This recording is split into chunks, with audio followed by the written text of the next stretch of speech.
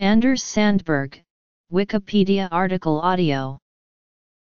Anders Sandberg is a researcher, science debater, futurist, transhumanist and author. He holds a PhD in computational neuroscience from Stockholm University, and is currently a James Martin Research Fellow at the Future of Humanity Institute at Oxford University. Sandberg's research centers on societal and ethical issues surrounding human enhancement and new technology, as well as on assessing the capabilities and underlying science of future technologies. His research includes work on cognitive enhancement, a technical roadmap on whole brain emulation, on neuroethics, and on global catastrophic risks, particularly on the question of how to take into account the subjective uncertainty in risk estimates of low likelihood, high consequence risk. Work.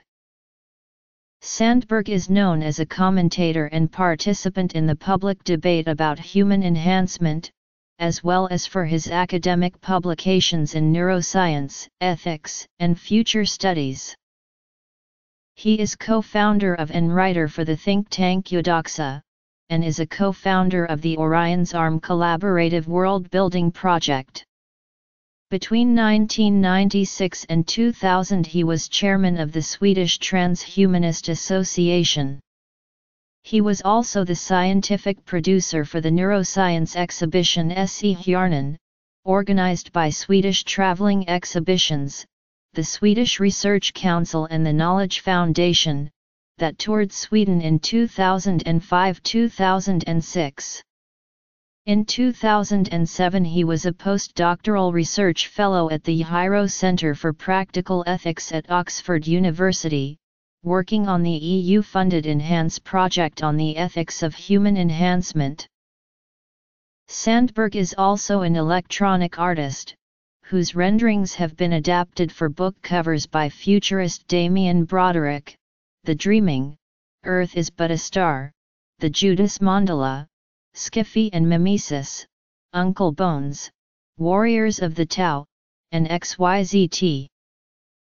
Sanders has also supported and advocated cryonics, for example by signing an open letter to support research into cryonics and by being an advisor to the UK Cryonics and Cryopreservation Research Network, a UK advocacy group. One of his papers, entitled Ethics of Brain Emulations, became one of the most downloaded papers in the Journal of Experimental and Theoretical Artificial Intelligence.